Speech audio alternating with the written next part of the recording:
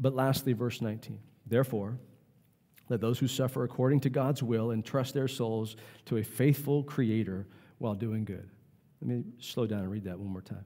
Therefore, let those who suffer according to God's will. That's a hard statement.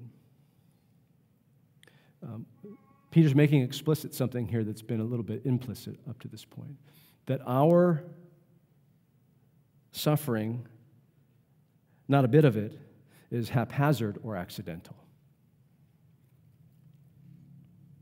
Not a bit of it was something that God missed. All of it has to come through His hands first before it comes to your life. And think about it. It has to be this way.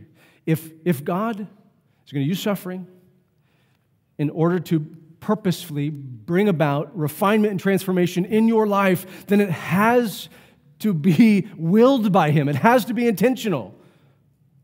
You don't accidentally make a perfect work of art. You do it intentionally, as is God with us. And this is the part about God that sometimes we don't like. We'd really like it if luxury led to transformation. That, bliss led to transformation. Why has it got to be suffering? And yet,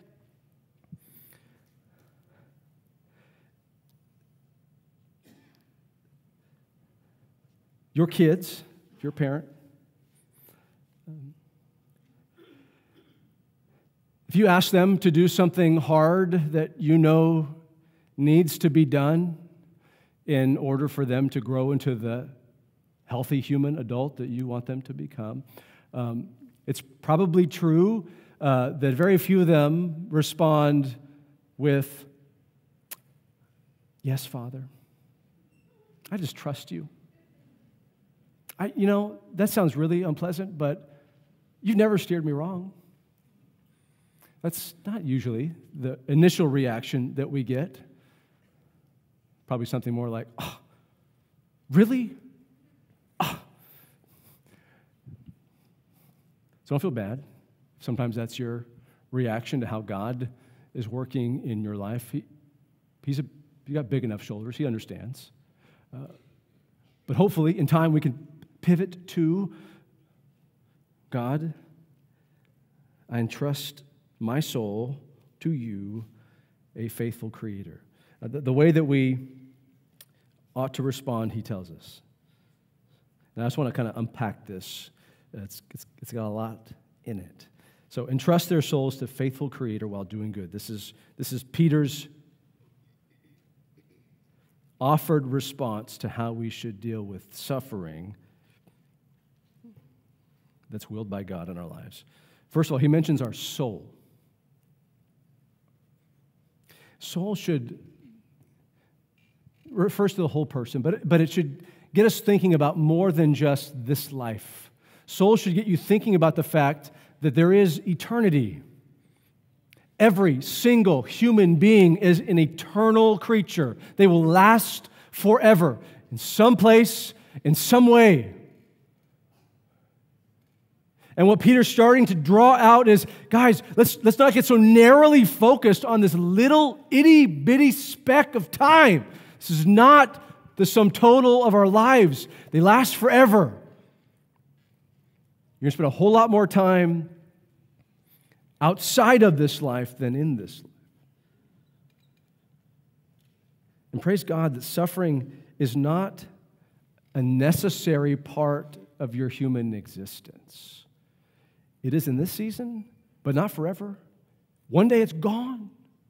One day very soon it's gone. One day it's very, very soon it's gone forever and ever and ever. It's just a short time that we suffer. It's just a span of a few decades in comparison to the overwhelming weight of glory. He says, entrust your soul to a faithful Creator. Both these are paramount in our understanding of who it is we entrust ourselves to. First of all, he's creator. He's the creator of the universe. Maybe you ever just stopped and paid attention to creation recently? And how astounding it is. How intricate and detailed and unified and glorious, beautiful. He made that. He thought it up, spoke it into existence. He sustains it by the word of his power. This God is powerful beyond your imagination, which means nothing is outside of his control.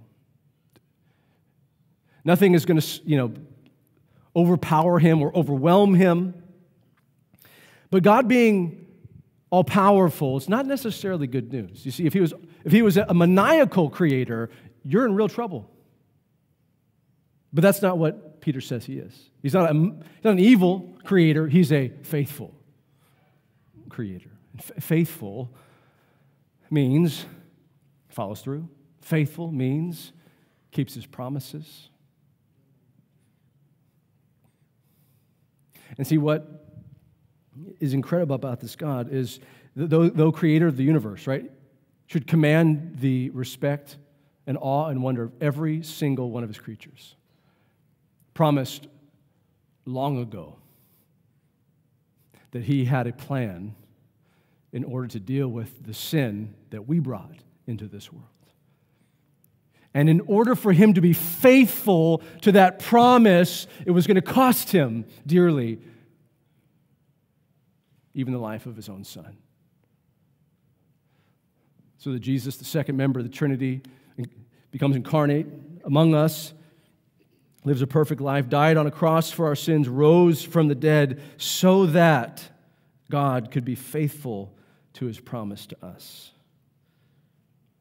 And this is what Romans 8:32 says, that he did not spare his own son, but gave him up for us all. How will he not also with him graciously give us all things? If he gave us Jesus, then he means to do good to us. He's not going to give you Jesus and then be like, well,